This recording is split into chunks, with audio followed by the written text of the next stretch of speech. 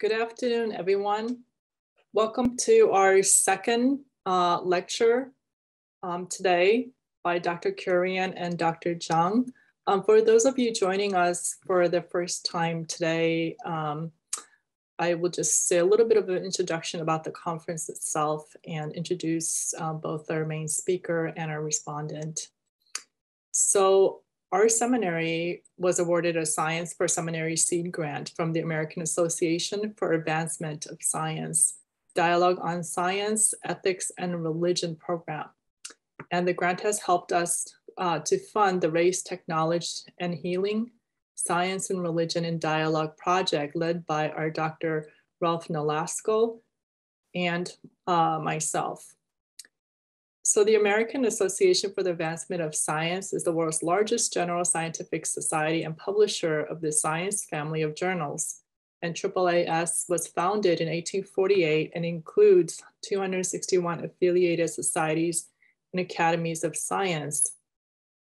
So that's just a brief introduction. You could always, do a search on the internet for AAAS and the DOSER program, and you'll see more information on that. So here, through the SEEDS grant, we had been able to create and curate an opportunity for the Garrett community to engage in exploring scientific, socio-cultural, psychological, and theological ways to understand a mutual and flourishing notion of the human with forms of relationality that brings about mutual healing. So this afternoon, we have Dr. Kurian again, and our professor, Dr. Donghyun Jeong. So Dr. Kurian was born in Charleston, South Carolina. He's a theoretical physicist, translational scientist, founding director of the Quantum Biology Laboratory at Howard University, and visiting research professor at the Iowa Advanced Technology Laboratories. As a board member for the AAAS Dialogue on Science, Ethics, and Religion, Dr. Kurian advises seminary professors on how to integrate frontier science topics into theological conversations, and he maintains a keen interest in African intellectual and cultural history. And this is what's really exciting to have him here with us today in our context, having this conversation with us.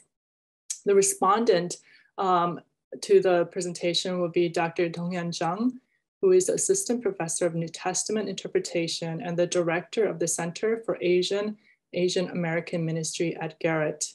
His research interest engages in intersectional biblical interpretation from and with race and ethnicity, post-humanism, affect theory, and post-colonial perspectives. His forthcoming book, With the Wild Beast, Learning from the Trees, that's the title, With the Wild Beasts, Learning from the Trees, is slated to be published with the Society of Biblical Literature Press Seminary series. So I'd like to turn over now to Dr. Kurian for his second lecture. Thank you so much, Dr. Joe. For those of you, here, I'm gonna start my screen. Hopefully everyone can see it. For those of you who missed the morning session, we had a fun time discussing a lot of foundational issues.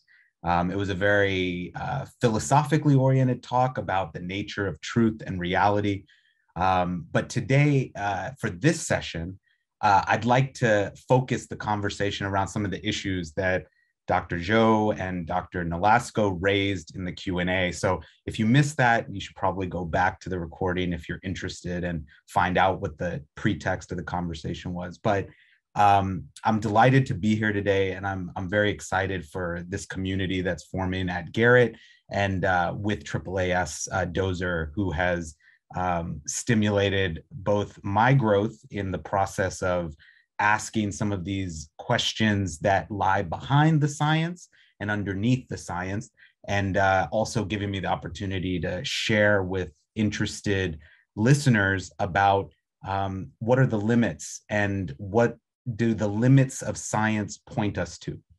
So I want to actually start with a video. If you've coming back from lunch and you want something a little more exciting, this is actually from a 2008 film called Sleep Dealer, directed by Alex Rivera. And I have to give a hat tip to my colleague, Ruha Benjamin, that I know some of you are reading in your reading groups or focus groups. And she pointed this video out. So take a look. Cerca de la colonia donde vivía, en las afueras de la ciudad, estaban las infomaquinas, los sleep dinners.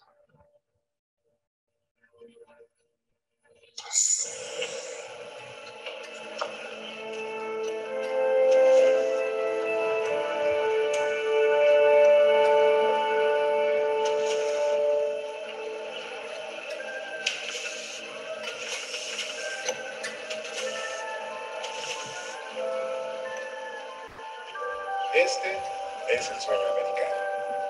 Le damos a los Estados Unidos lo que siempre han querido. Todo el trabajo sin los trabajadores.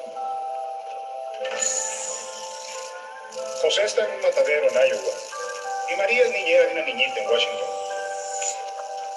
Ustedes tres van a estar en una chambota en San Diego.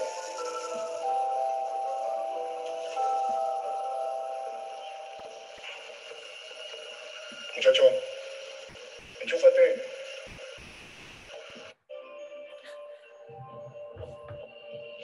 Sorry, everyone. I'm going to fix the slides real quick. Give me a second.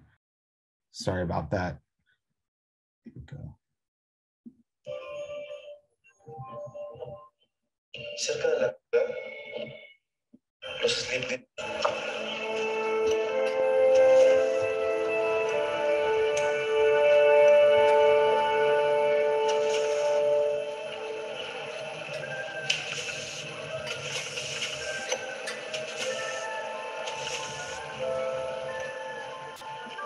Este es el sueño americano.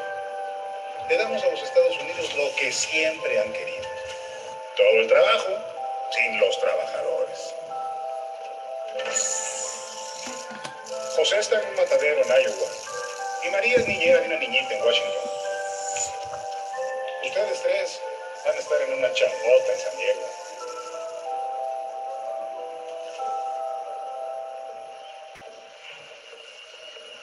Muchacho, enchúfate. Tu futuro empieza hoy.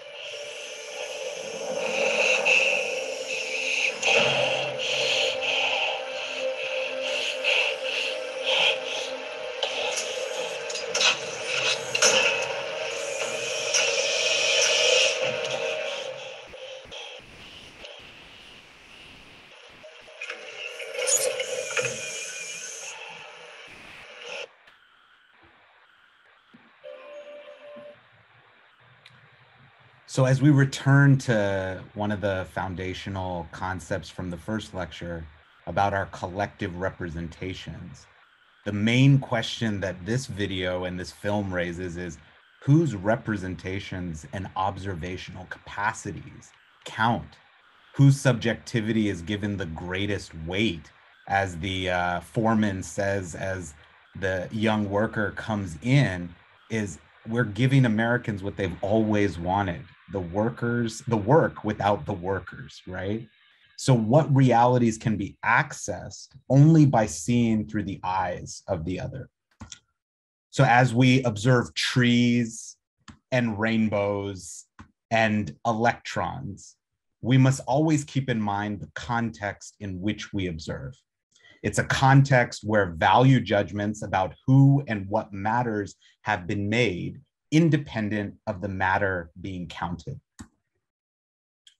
So some of you will certainly be familiar with James Cone, a major exponent of Black liberation theology, who was bold enough to proclaim in his 1975 book that the principalities and powers of evil are the American system, symbolized in government officials who oppress the poor, humiliate the weak, and make heroes out of rich capitalists. Cone went on in God of the Oppressed to take aim at his theological colleagues, saying, although Irenaeus and Augustine differ in many respects, neither has much to say about God's empowerment of the oppressed to fight against injustice. The same is true of theologians of Western Christianity who were influenced by them. Cone goes on, thus white people have a distorted conception of the meaning of violence. They like to think of violence as breaking the laws of their society, but that is a narrow and racist understanding of reality. There is a more deadly form of violence, and it is camouflaged in such slogans as law and order, freedom and democracy, and the American way of life. The problem of a whole social structure which outwardly appears to be ordered and respectable, but inwardly is, quote, ridden by psychopathic obsessions and delusions, racism and hatred. Here's a picture of Walter Scott, who in 2015 was shot in the back by a North Charleston police officer who fired 8 rounds at him in the back during a routine traffic stop. A bystander videoed the incident with his phone, which showed the cop shooting, then handcuffing Scott while face down on the ground and placing an object near Scott's body after the fact. There was no concern expressed for Scott's well-being, even as another cop joined the scene. Scott died on sight. That video was the crucial observation in the indictment of the police officer. And without it, we can only wonder how the justice system would have handled the case. So I grew up just a few minutes from where Walter was shot. I'm sorely and sadly reminded that Walter was a dear part of the body of Christ, but he was a part that America still fails to recognize beyond a mere statistic in the policies and policing of communities. The Reverend Clementa Pinckney, a man who found time in his busy schedule to mentor students at my high school, spoke out against the tragedy just months before he too was gunned down, along with 8 others by a white supremacist during their Bible study at Emmanuel AME Church. So there are consequences. There are consequences to the way we think. A good friend of mine told me recently, these systems aren't broken, they have been built. And understanding how they were built is understanding how a legacy of thought has been constructed. So we are taught in an early age to think of the Enlightenment as an age of reason and progress. But as we discussed in the earlier lecture today, but reason by whom and progress for whom? James Cone writes, perhaps it is true to say that the Enlightenment created a revolution in the consciousness of Western man, but not all people are men, and not all people are Western, and not all people in the West experience the Enlightenment in the same way. For Black and red peoples in North America, the spirit of the Enlightenment was socially and politically demonic, becoming a pseudo-intellectual basis for their enslavement or extermination. These words are difficult and heavy for many growing up in the culture of America. But in order for individuals to see this view and this perspective, they must be challenged to take seriously another value system. And they must be made to see that what they are doing is making value judgments behind the processes that govern their intellectual frameworks. And of course, the progress on which the European Enlightenment depended was itself predicated on the bloodshed and suffering of millions of dispossessed Black, brown, and yellow lives across the colonized global South to subsidize the discovery of the New World for European explorers. The political dissident, cultural theorist, and novelist Ngugi wa Thiong'o writes, "But obviously it was worse when the colonial child was exposed to images of his world as mirrored in the written languages of his colonizer, where his own native languages were associated in his impressionable mind with low status, humiliation, corporal punishment, slow-footed intelligence and ability, or downright stupidity, non-intelligibility, and barbarism. This was reinforced by the world he met in the works of such geniuses of racism as a Rider Haggard or a Nicholas Montserrat, not to mention the pronouncement of some of the giants of Western intellectual and political establishments, such as Hume, Jefferson, or Hegel, with his Africa comparable to a land of childhood still enveloped in the dark mantle of the night as far as the development of self-conscious history was concerned." Hegel's statement that there was nothing harmonious with humanity to be found in the African character is representative of the racist images of Africans in Africa such a colonial child was bound to encounter in the literature of the colonial languages. The results could be disastrous. I showed in my previous lecture this picture of Simon Raper's History of Influence in Philosophy. And most prominent is right here. This node in the network, the size of the node indicating the relative citations, numbers of people connecting their ideas to this individual. And is it any surprise that in a network dominated only by Europeans, and within that network dominated by a genius of racism, as Ngugi points out, that our frameworks, the frameworks in which people like Walter Scott are shot and killed without remorse by those who are in charge with our protection, is it any wonder that this is the strange fruit of these kinds of networks and systems? So I want us to think about knowledge as a tool of empire. If we look at the root of the word science, most people are familiar with science in the Latin as to know. But if we go back further in Latin to scindere, science also comes from a word that means to split or to cleave. And this is where we get the reductionist vision of science, where you divide something up into all its component parts and you say, if I understand each of those parts fairly well, because no one can understand them infinitely well, if I understand them each fairly well, then I'll understand the whole. And that's not always true. And it's not always even a good judgment to approximate it as true.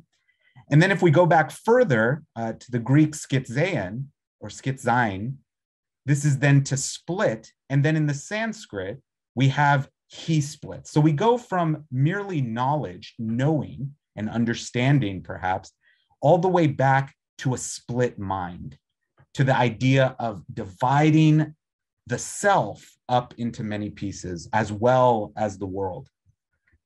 So science as a tool is a great thing, just like a hammer is a great tool, but tools can be used for good or for ill. And we must understand big science, capital S science, as a worldview, which ultimately leads to a mind split into pieces.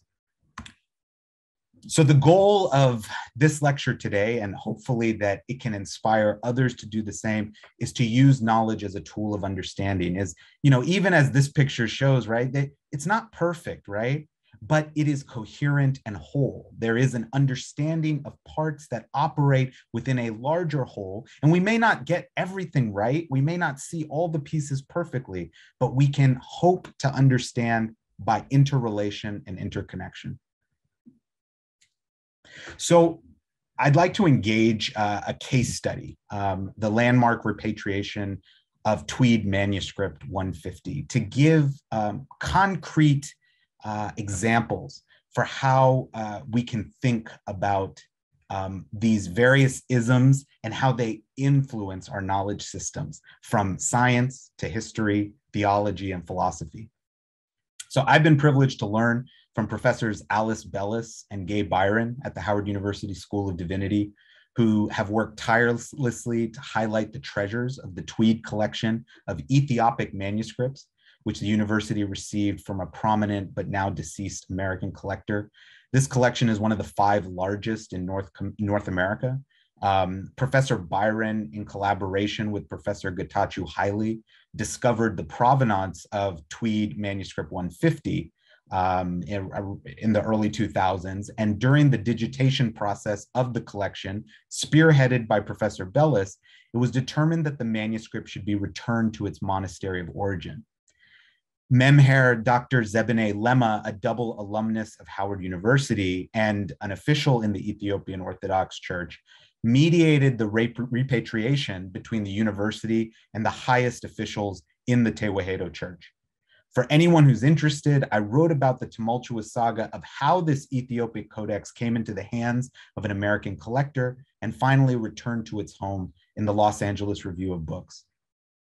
So this 15th century copy that you see here of the Acts of Paul and Acts of Sarabaman once belonged to the 9th abbot of Debre Libanos Monastery in the Shewa region of Ethiopia. Included at the beginning of the codex is a guest text that was not part of the original design, but added later with some Amharic characters, and that presents a rare and valuable African royal historical record on encounters with the West in the early 1600s.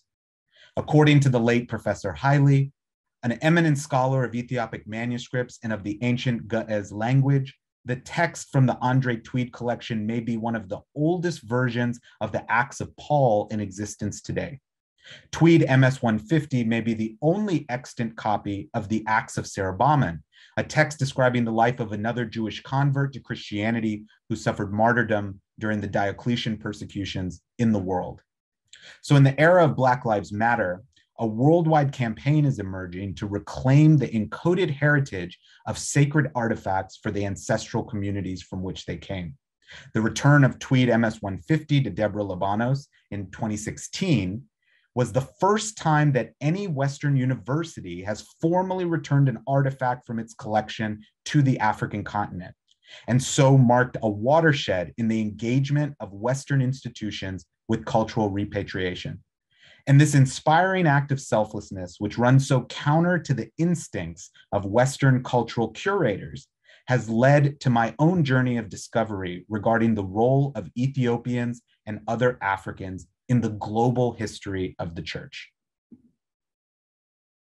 So recent works have opened new challenges and opportunities to contextualize the journeys made by various delegations of Ethiopians across the Mediterranean and to European locales as far north as Germany in the 14th and 15th centuries. In particular, historians Matteo Salvadore and Verena Krebs have rejected the prevailing paradigm of a unidirectional and hierarchical European encounter with Ethiopic civilization, documenting both the diverse motivations and aspirations of Ethiopian kings, prelates, and interlocutors, as well as the reverence exhibited by Europeans for Ethiopic knowledge and Ethiopian displays of Christian piety and asceticism.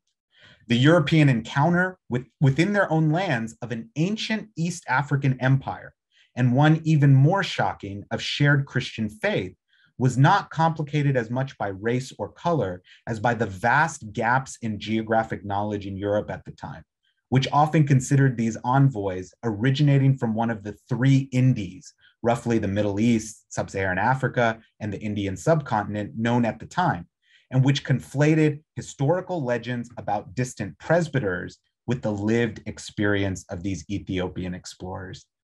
You can see this still contained within the modern zeitgeist, right? If you look at the Marvel database, this idea of Prester John and an ancient African Black king who ruled over this huge kingdom and had enormous powers is still in the modern consciousness. So this Ethiopian age of exploration is supported by papal records going back as far as 1306, which is why I have a question mark here on the Ethiopian age of exploration. And 1306 was when Emperor Wedem Raad sent a delegation of 30 Ethiopians to Europe seeking the King of the Spains. It's unclear whether they reached their destination, and no known Ethiopian records of the encounter have yet been found to my knowledge. However, pilgrims to Rome, identifiable as Ethiopian, are evidenced in at least 7 independent events from 1403 to 1442, and almost 50 Ethiopian pilgrims are attested in the second half of the 15th century. In 1449, Emperor Zara Yaikub dispatched a delegation to Naples, with European accounts offering a faithful description of his power structure, devoid of derogatory remarks. Further appreciation regarding Ethiopian cognoscenti. There are in Ethiopia many scientists and astrologists. Physicians are held in high regard. Conveys Ethiopian prowess in multiple fields of science, which Salvatore remarks seems all the more impressive when read against the standards of the Italian Renaissance. Martin Luther himself, and this is probably very prominent for a Protestant seminary, referenced admiringly the Ethiopian church and their faithful example in his writings, even meeting with the Ethiopian monk Michael the Deacon in 1534.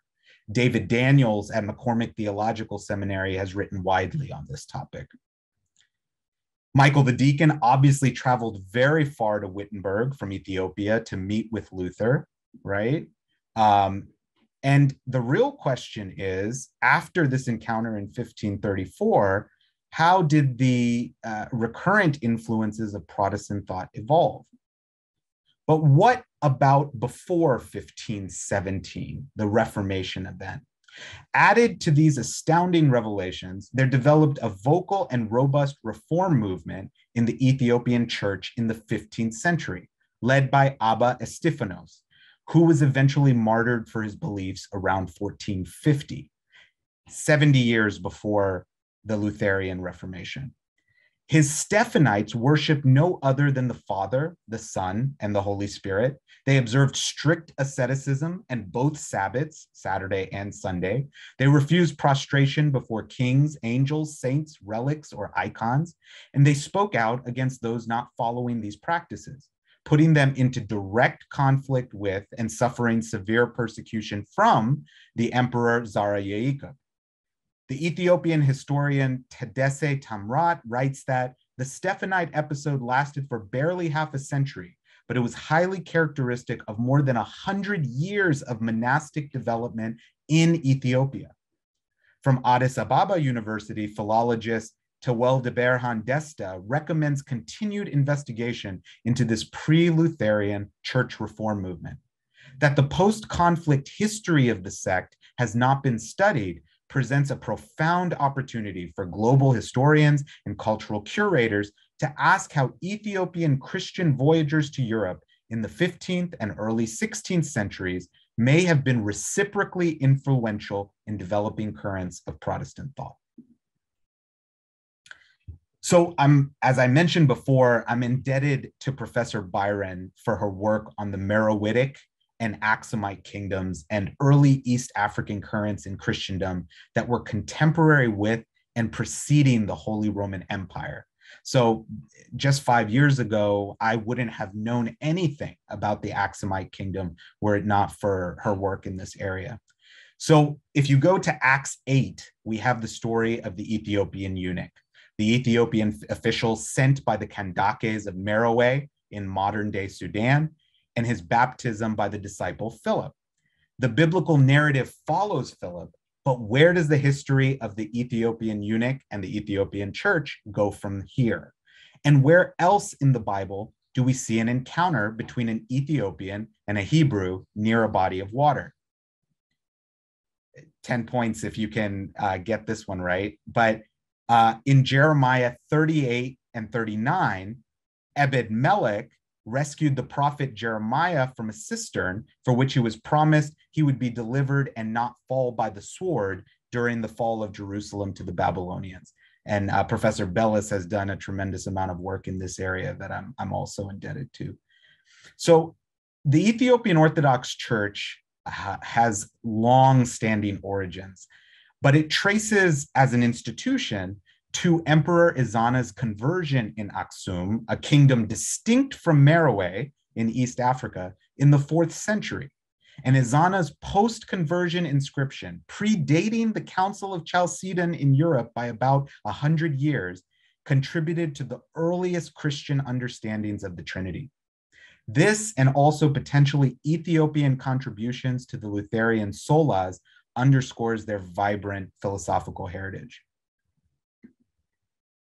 So part of the challenge with recovering this kind of history, or uncovering this kind of history, is the access to Ge'ez translation resources and translators. As I'm sure many seminarians are aware, besides Hebrew and Greek and Latin and European languages, there are a number of languages that are, let's say, under-resourced or under-translated, Syriac, Coptic, Ge'ez included. And if we had access to more translators and more resources to develop this body of text, what new or old historical discoveries could we find?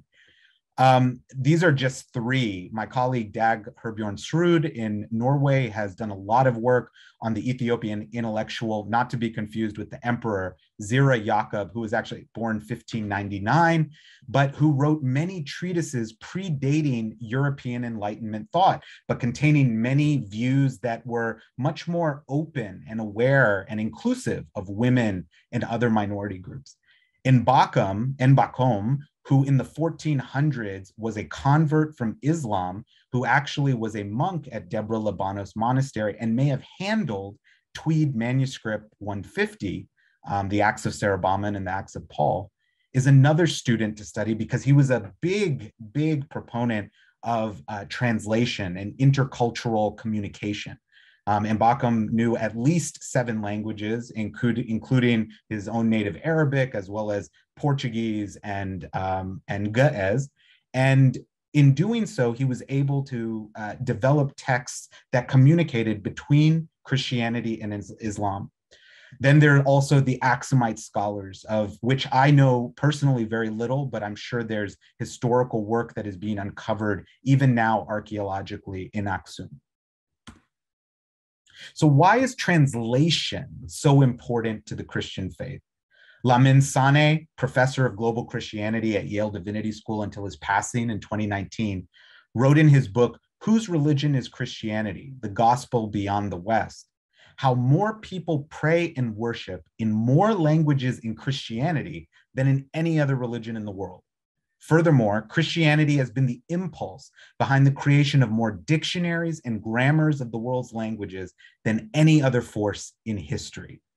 Obviously, these facts of cultural and linguistic pioneering conflict with the reputation of Christianity as one colossal act of cultural intolerance. That Islam should spread as well as it does and still preserve the Quran in the original Arabic makes for a fascinating study in contrast, and illuminates a crucial feature of the temper of Christianity as a religious dispensation. Without a counterpart to the revealed Quran of Muslims, Christians transmitted their scripture in the languages of other people, indicating thereby that these languages have a priority in the Christian scheme. This is more than just a tactical concession to win converts. It is rather an acknowledgement that languages, other people's languages, have intrinsic merit for communicating the divine message. They are worthy of God's attention.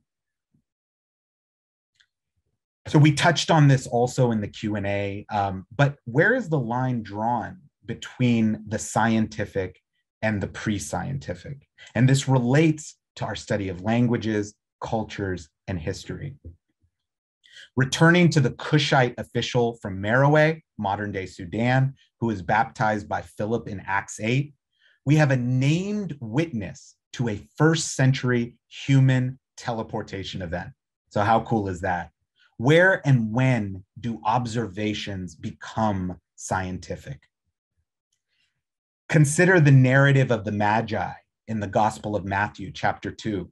These wise men or kings are determined with variance in the traditions from different cultures to represent foreigners from sub-Saharan Africa, or Ethiopia as it was known then, Arabia and India. And you see some commonalities between the mythology around Prester John and his origins. But let's take the biblical narrative seriously. What tools would be required to chart a course like this over such a long distance and arrive within a few months of the Messiah's birth? One, a deep reverence for the Hebrew king foretold by the prophets to invest in such a journey. And two, an understanding of astronomy. Where do we see evidence for that in the Bible? Well, in the book of Daniel, we are witnesses to a learned Babylonian civilization whose rulers were impressed by the faith and commitment of a group of exiled Hebrew boys. Could Daniel's testimony and vision have convinced the Babylonians to send emissaries to Judea near the time of Jesus' birth? And did they have the necessary knowledge to get there? So as recently as 2021, scholars studying Plimpton 322, one of the most sophisticated and interesting mathematical objects from antiquity, have gained a deeper appreciation of Babylonian trigonometry, proto-calculus, and astronomy, which was acknowledged widely by the likes of Isaac Newton and Nicholas Copernicus. What other recoveries of history will emerge as we continue to look beyond the frame of the Eurocentric narrative? So I asked the question, with which eyes are you seeing? It is important to remember that we have more than merely our physical eyes, and we must use them in understanding wisdom. Lamin Sanneh, before his passing, wrote that in the eyes of God, no one's person humanity is intrinsically more or less worthwhile than another's. The social structure may contradict it, and we may even benefit by that contradiction, but self-interest may not override it. A deeper self-interest demands the sense of a shared humanity. To translate is not an option for the church. So let's consider again the observational capacity of the subjective, the person, the individual. How do we increase observational capacity of the self in order to enhance our observational capacity of the outer worlds accessible to us in the cosmos? We have communities of subjectives making observations, and within those communities, we have the observation and sharing of intimate truths about the self, in spiritual communities especially. These observations can sometimes be private and sometimes cooperative, but they are necessary to develop a sense of communal and self-identity.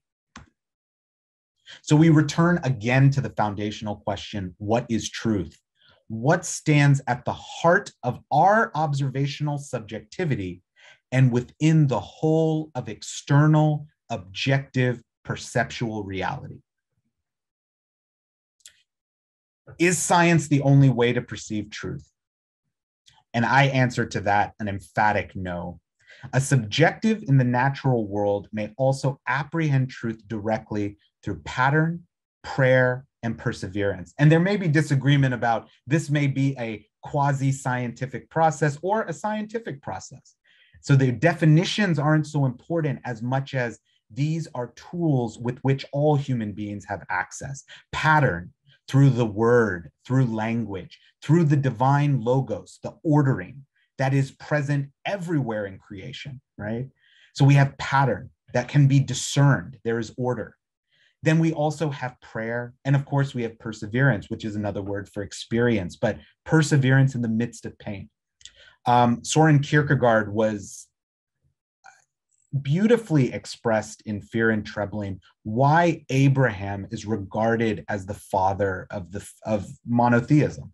Why is he given this elite status by the God of the Hebrews? And it's really in his faith, in his inability to confirm or corroborate his subjective apperception of the divine and what the divine was telling him to do, that makes him the knight of faith in Kierkegaard's description. But there are other mystical ways that the spirit interpenetrates the physical world that we must think about. There's a well-documented dialogue between the psychiatrist Carl Jung and the physicist Wolfgang Pauli over there's some 20 years of correspondence in which Jung analyzed Pauli's dreams that were the source of his inspiration for scientific discovery. Pauli went on to win the Nobel Prize in Physics. Ngugi wa Thiong'o, who I referenced before, describes beautifully the duality of language. And I've here put parentheses so that you can understand the different parts that I've discussed in these lectures.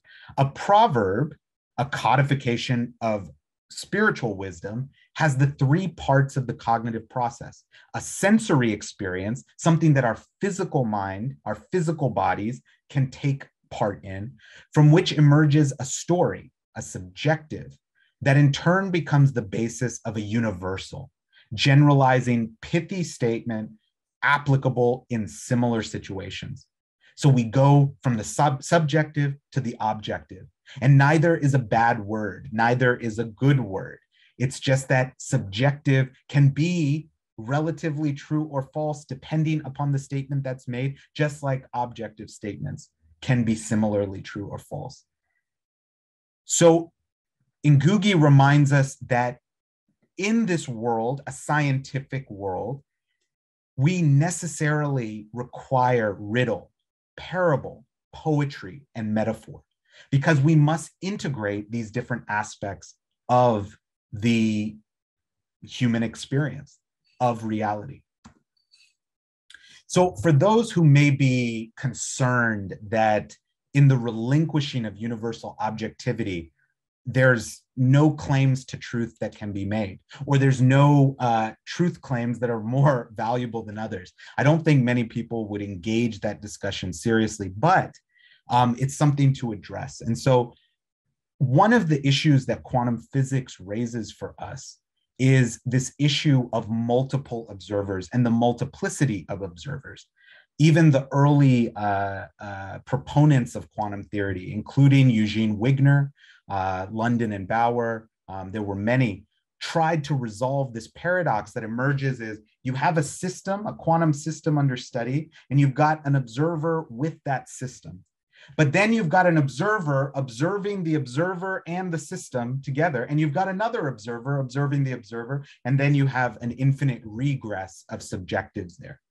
So by relinquishing universal objectivity, we say, no, in fact, Schrodinger's cat in the box knows, in fact, if it is alive or dead, but the observer outside of the box can only say that the cat and the binary atomic decay are in superposition, right? So different observers will experience and relate to observations in a different way, and they can still be consistent even though they do not agree. So we have these systems, these nonlinear systems that are coupled between an observer and a subsystem. And we have what Wigner called his friend, right? A subjective that's observing a subjective, observing a system. And then we have communities of subjectives that make observations together and who can often agree on those measurements, which is a miracle in and of itself. But how do we resolve the infinite regression of subjectives to the individual who chooses and selects the observations to make, the consciousness that is within, as well as an observer that stands outside of physical reality, observing and the only one who has full knowledge and awareness of the wave function of the universe. So this UFO would stand, whether the universe is open or closed in general relativity or cosmology is another question, such that each observational subjective, in fact, all communities of all subjectives throughout history will encounter that observer inexorably at the end of space-time. The ultimate and final observer stands within each observational subjective and leads us to awareness of our inner and outer realities. So how do we access truth from a Christological perspective, which may be more relevant to seminarians who are going into the church to counsel and minister from that perspective. None of us here today are first-century Palestinian Jews. So why is Jesus of Nazareth such an important figure in the revelation of truth? And how can such a culturally specific figure represent access to truth for all cultures, for all times, both before and after the historical figure's birth and death? These are deep questions that demand serious answers. And I'll only scratch the surface by saying that each individual must encounter Christ afresh in every culture and in every generation, not merely through the texts, not merely through parental, communal, or religious impartation, but rather as individual subjectives, asking questions of and receiving answers from truth within their personalized experiences. The most beautiful part about such discovery of truth is that it is never afraid of questions, no matter how many other subjectives are unable or unwilling to answer them. So in every culture, every community, within every individual, there are a host of questions about how their life may relate to Jesus of Nazareth. The access point of truth, right? The person of truth, the person who claims that I am the way, the truth, and the life in the book of John. So returning to our discussion of Buber, the first and third person descriptions, a first person story and a third person objective reality. Both of those descriptions are mediated by the encounter with the second person, an encounter with thou. Rather than Descartes' formulation, I think, therefore I am, which is actually preceded by I doubt, therefore I think, there is another possibility that I propose. Sumus ergo refero, we are, therefore I relate. What might be the consequences of such a shift in philosophical frame? So it is the truth that you know, that you have intimate contact with, and that you have internalized as your own that will set you free. Not another's truth, not the truth that's out there in the world on Wikipedia and in social media channels, not merely cumulative truths out there, but deep, hidden, and personalized truth within you. The still small voice will whisper. So the construction I proposed, we are, therefore I relate, is nothing new, especially to African or communal cultures. And we can see it in the languages of the people. Archbishop Desmond Tutu popularized the phrase Ubuntu during the South African Truth and Reconciliation Commission, a sense that all individual humanity is bound up with other humanities. And we see it here in the Gikuyu, the word for that which connects material and abstract being, do, the being of phenomenal nature, nurture, thought, and spirit, the primary substance of all being, interdependent, both physical and beyond, that people detected in the reality surrounding their lives. This is not pre-science. In fact, quantum field theory, one of our most precise theories of the universe, brings us back to this ground of being, brings us back to the tohu abohu of Genesis 1. Their meaning is imprinted in the language. We in the West have benefited and should continue to learn from such a grand philosophical unification.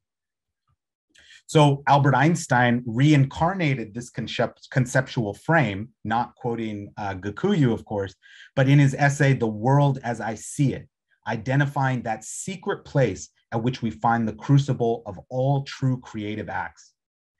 And the late Toni Morrison, who could always turn the most humble of subjectives into a source of poetic glory, did the same for Pecola Breedlove, the young Black female protagonist of The Bluest Eye, who shows us that the most difficult questions are the ones science and our knowledge systems can never, ever answer.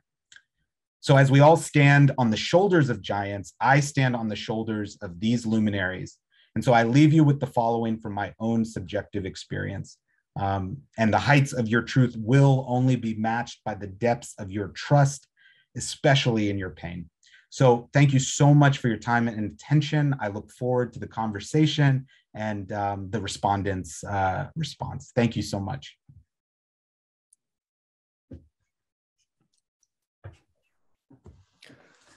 Hello, everyone. I hope you all could hear me. Thank you, Dr. Nolasco, and for the invitation, and Dr. Kurian for the opportunity to respond to your lecture. Your take on Acts 8 and Matthew 2 is so refreshing and much needed in my field. I wish more of my biblical studies colleagues could have heard you. And as a biblical scholar, this is quite an amazing conversation to be part of, because as you all know, we are usually stuck in the realm of text or textual, of the literary, of the Greco-Roman and Jewish milieu that happened at least 2,000 years ago. So the word quantum is something that one does not hear often or at all in our biblical field. I tried to do some research, and the closest one I saw was vector fields and pneumatology, and yeah. And so the title of my response is "The Scientific is Not Enough to Save Biblical Studies." And I'll be responding with two guiding inquiries. The first one is, what does biblical studies have to do with science or scientific? Second, what does biblical studies have to do with quantum biology? Responding to the first question, what does biblical studies have to do with science or scientific? Since the inception of the so-called Enlightenment period of the Western Europe, the interpretation of the Bible has tried to move away, although not completely, from the parochial, ecclesial, church-based interpretation of the Bible to the academic or the secular interpretation of the Bible. The Europeans did so as a way to challenge the powers that be, actually, to liberate the mass from the corruption of the church.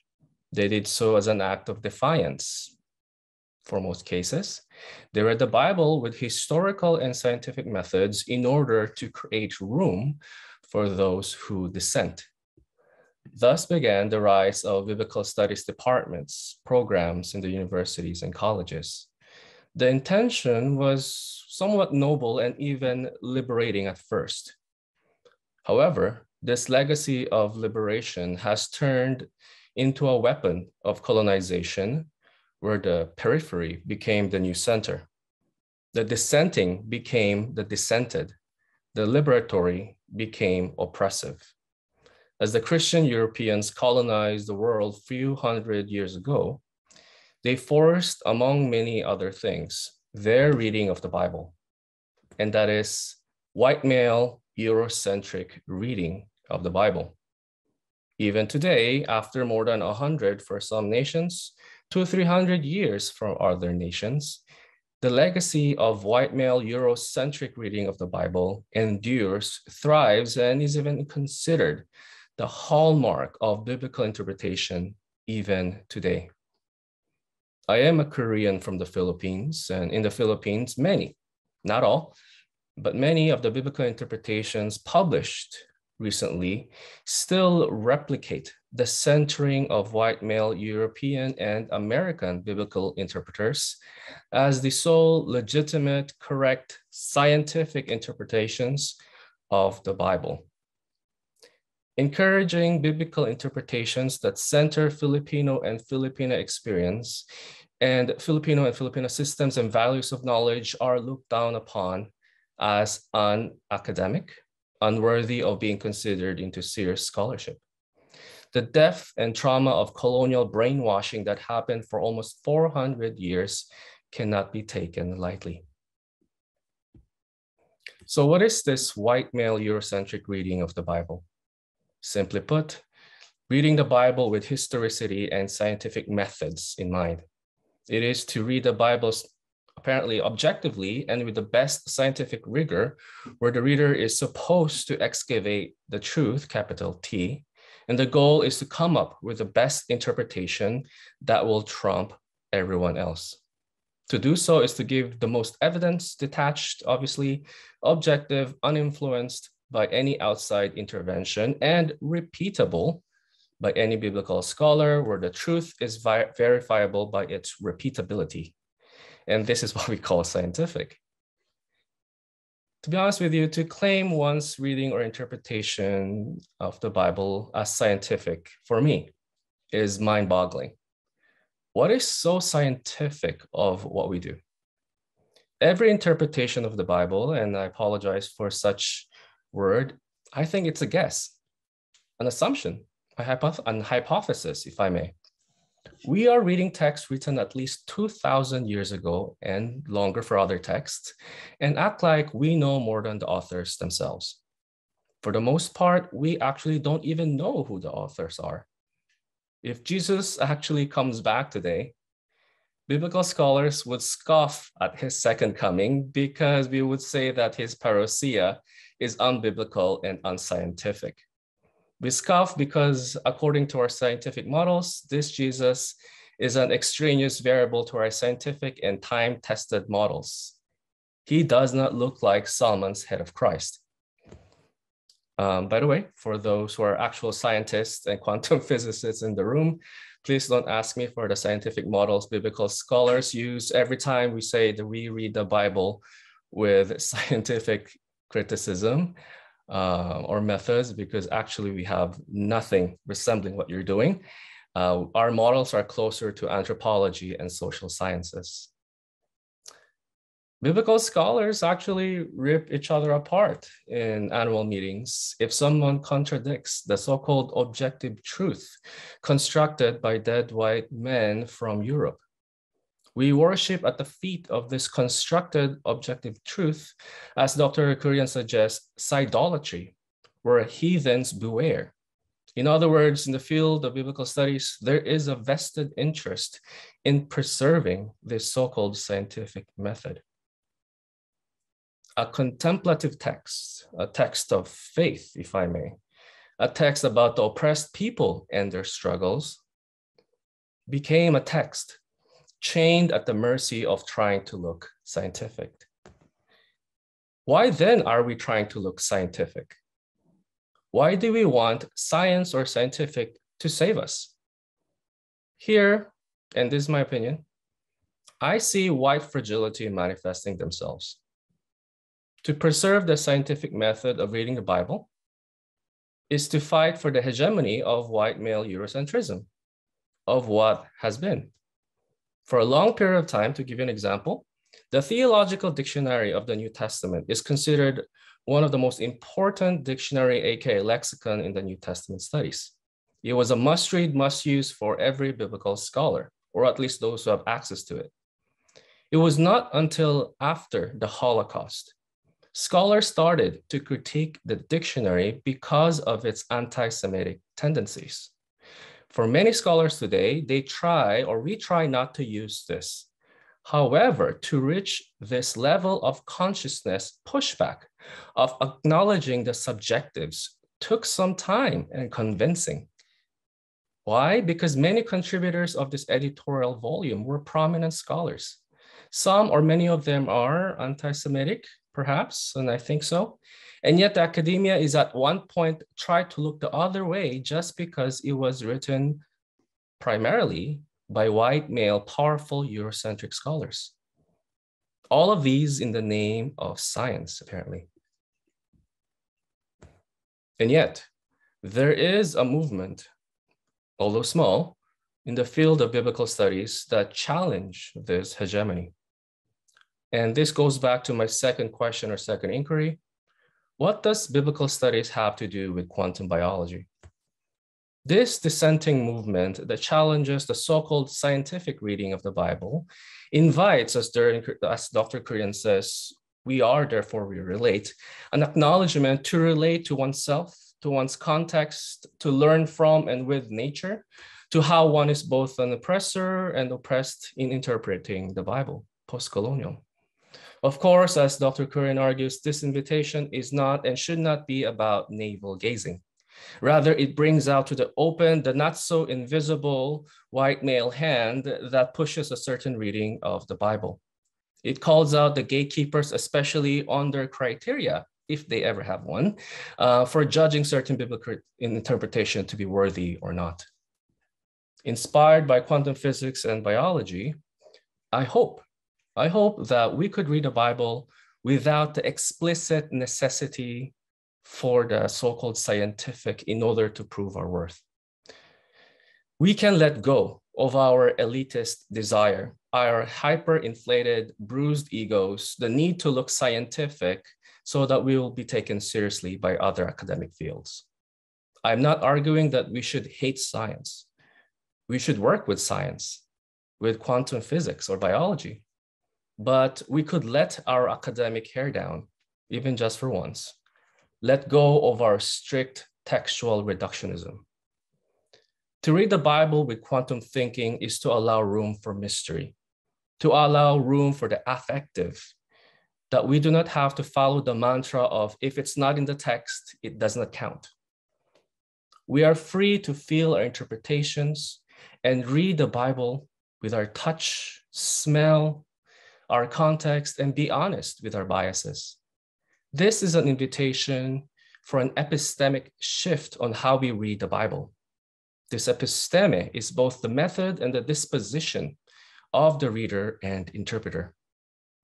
Could we reread the Bible as activists, not with the intent of becoming messianic, but of relating, being in communion, of being in ontologically fluid relationality with all of creations? Could we require Ethiopian or Coptic as language requirements for attaining a PhD degree? Could we trace Christianity not just toward the West, but towards the South or even the East? Could we endorse spiritual pilgrimage toward places that are not commercialized? In all of this, and this is my conclusion, the scientific is not enough to save biblical studies. And yet, correlationality and interconnectivity and other things, in my opinion, cannot be determined as messianic as well. We hope and relate. We open ourselves to new ways. We live out our new episteme. But these new ways should always be approached with caution, because we have already witnessed that what is liberating right now could turn into an oppressive and hegemonic system if we are not cautious. Thank you very much.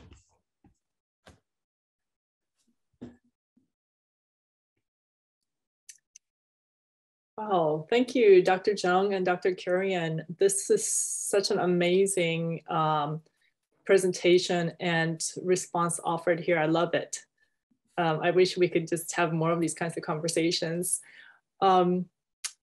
I would like to invite those who are here as listeners, if you have questions, please put them in the Q&A, and I will read them out loud for discussion. In the meantime, I wonder if Dr. Kurian and Dr. Jeong, if you have questions or comments or thoughts that you want to engage further before I turn to the Q&A box here. So Dr. Jeong, if you'll allow me, I have so many thoughts from your wonderful response. So I love the concept that you phrased as hermeneutics as hypothesis, biblical interpretation as a hypothesis, because it's so essential to the process of science and just to the process of questioning, right? So as we approach the text is not all that we have, right? I mean, we have archaeology, we've got the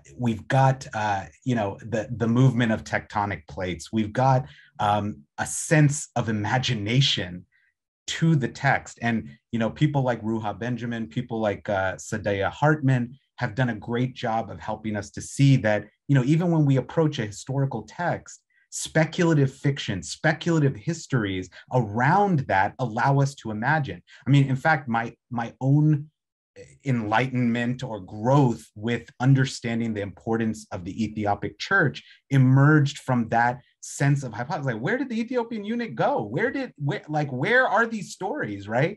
Like, what is, we see Cush referenced in Genesis. What's going on there? Like, there's all these questions that we say, okay, since it's not there, it's not in the canon, we leave it alone. But I mean, we have information there. We have Daniel in Babylon. And then we've got archaeologists coming out in 2021 saying, you know, it was known by the great scientists, even the European Enlightenment, that the Babylonians and others, the Egyptians, from whom so much was taken around the Mediterranean, that these people knew what they were talking about.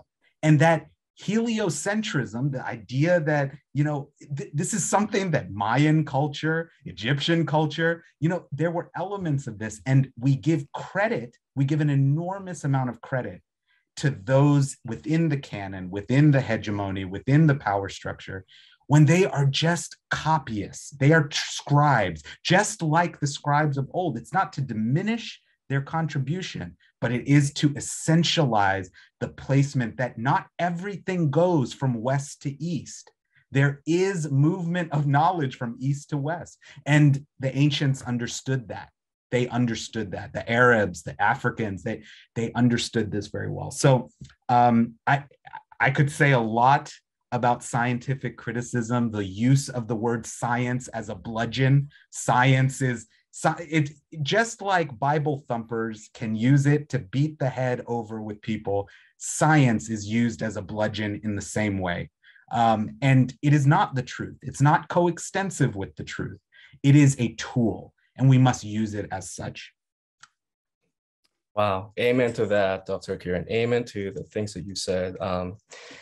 My response is, first, there are a lot of biblical scholars, especially even today, that are in denial of their biblical interpretations, where they just don't want to talk about how much they're involved in their traditions. They don't want to, and when I say tradition, I'm not just talking about the church tradition, but I'm talking about the Western epistemologies. And they don't want to write about that. They don't want to mention anything about that. And yet, clearly, when you read between the lines, they manifest themselves so much. And so for me, when somebody makes some big truth claims without giving us any contextual caveat of where they're coming from, and I say, could we talk about that? And they'll be very defensive and say, no, this is not about me. This is just about the text. And the second part of what you said about the East and West and all this, you know, mixing of different cultures and the ethnies or the groups. Speaking of Acts, actually, in the latter part of Acts, it talks about this person named Simon the Niger or Nigger. Yes, yes. When people read Acts of the Apostles, our whiteness is on, hyperdrive, if I may use it. And people read Acts of the Apostles with such whiteness lens that we think that the early church is white. However, according to Acts, there was a Black person, Ethiopian maybe, or Cretan, somewhere in the southern region, a Black person considered a leader who authorized Paul to start the missions. What about that?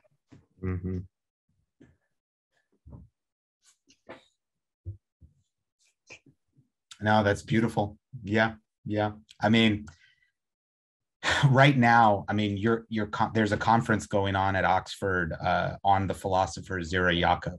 And one of the biggest currents of thought is still dominated by an Italian fascist named Conte Rossini, who wrote the first texts about Zera Yacob, and, you know, during the period of Italian fascism was very vocal in describing the work of this Ethiopian philosopher in a cave, describing it as a forgery done by a European, right? Wow. And so that still influences that entire world today. So the question, and there are prominent Ethiopian scholars from all institutions who are like, listen, this it couldn't have been produced by even the most skilled forger in Ge'ez, the script. So it amazes me how people who are scientific can hold on to such unscientific views about reality. And it's because they have a vested interest in excluding legitimate, rational, and thoughtful critique from their worldview. And so their just reward will be the limitations of their worldview. and the lack of access. And we see it in our world. We saw it in that video at the present. We see the frayed edges of the Western worldview. And there's going to be a day when it needs to be rehauled, and hopefully the day is sooner than later. I hope so too, definitely. Yeah. I was going to say that just listening to both of you speaking, I was reminded of something that happens frequently, and it has happened several times during my teaching, lifespan, and that is that when you offer a course, for example, on feminist theology or womanist theology, it's considered not real theology, and they're thinking it's not real theology because in their mind they have a normative canon of what constitutes real theology. And they don't realize that what they're thinking of real theology is a very contextual European inherited theology, right? So I think, what that signifies is that often the burden of specificity fall on those communities who have not been part of this construction of what is normative or what is the standard or how truth, whereas the dominant group in an uneven structure often do not have to specify, right? So in a way, they presume they have no context. Exactly. Because they're the universal, right? And it seems to me that in the conversation that we're having this afternoon with both of you too, this is a question, right? Well, when you arrive and make claims to truth, how do we go about engaging with those who presume that what they know to be truth is universal, right? And that it is the only truth that there is. And I think that's the real thought-provoking thing for me. And also, I just want to point out that, even with Christianity as a religious tradition, we have some really transformative dimensions to it from the earliest stages, right? But as it becomes part of the Roman Empire with Constantine in the 300s, that the idea of peace and security, right, translates into forms of domination to those that the empire is ruling over and colonizing. And that tradition has continued even today when particularly Christianized imperial nations go on these modes of civilization using the logic of law and order. And we just had a dissertation where he talked about this idea of law and order, how Christian it is, particularly with like Billy Graham recently in the 60s and 70s, and how that led to the carceral regimes that we have today. There's a Christian theological underpinning to this too. So I think even within sort of provincialized forms of knowledge, like let's say particular knowledges, we also have dangers too. So there's always this challenge to be self-reflective, I think, self-critical, right? Yeah, the tone of what you're saying about carceral knowledges, it reminds me of Foucault's subjugated knowledges, or the idea that you've got these things on the periphery that are outside the dominant frame or the universal, whatever is the strong nodes in your network. And you've got people who are asking questions on the periphery in science, outside of science, theology. But then you've got these questions that are beautiful questions that when you start digging, you're like, oh, okay, they're just misacknowledged, unacknowledged, sometimes oppressed. But then like you start digging and you say, wait, there's so much here. There's so much richness. It opens a new conversation. And then you start saying, oh, these systems really were built. They were built with people who are in this conversation not in mind, right? And that's, it's something that we really have to unearth. We have to do the work to unearth that knowledge so that we can have this conversation, And it's hard work, right? Because you're operating at the margins of disciplines. And if you go to scientific conferences, the real challenge that I find with a lot of scientists is that they don't think about philosophy at all. They don't think about it. And in fact, many, I think, would say science is the truth. They would just leave it at that. And, our models are the truth. not the great ones, not the really great scientists, but the rank and file in science, very believers in that this is all totality of reality, because it's all they can see. Just like your biblical studies colleagues, Dr. Jeong, who say all we have is the text, that's it. And the text that we have, that's all of reality, right? So this will conclude our conference today. I want to express gratitude to Dozer for the grant that made this possible, to faculty and students who participated in our semester-long reading group on Ruha Benjamin's book, Race After Technology, and to our doctoral students for sharing their research this morning. To all the people doing behind-the-scenes tech work that made this very seamless, to Dr. Kurian for fabulous presentations that created space for a generative dialogue that we hope will continue. And I might just add that I didn't realize you were a theologian. So. Oh, I don't think I am, but thank you. Oh, you're pretty close. That was wonderful. And thank you to all who made time on a Saturday to join us for this conversation. And we hope today has been thought-provoking, as well as opening up different frames of thinking that is decolonial, transformative, and attends to all the multiplicity of relations that make our planetary sociality, so that we might reduce suffering and envision our becoming otherwise.